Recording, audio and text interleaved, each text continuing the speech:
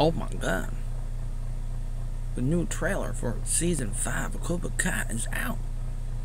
While I was doodling around, doing God knows what, it came out. I just looked at it. Here's my reaction. It's this. It's interesting, but I really want to see more, so I guess it's just a teaser. I'm happy about the series overall. I've always liked the Karate Kid movies from the 80s. I was born in 85, started seeing it later on in the 90s. I'm into it, and the last few seasons have been good, really good, and it's been getting better.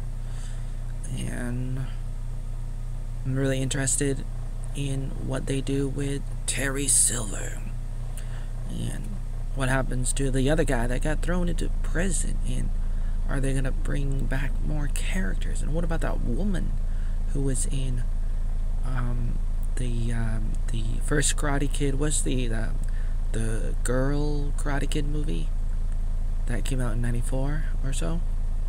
The next Karate Kid. I would love to see her. I want to see her. Bring her in, and bring that one guy from the third Cobra movie. I mean, Karate Kid movie. I would love to see that. And other than that, I'm really excited to see where they may take some of the characters and all of the characters, and I'm excited. And compared to some of the other shows out there and some of the other movies out there these past few years, Cobra Kai has been a nice guy. Compared with the rest, Cobra Kai has been a nice guy.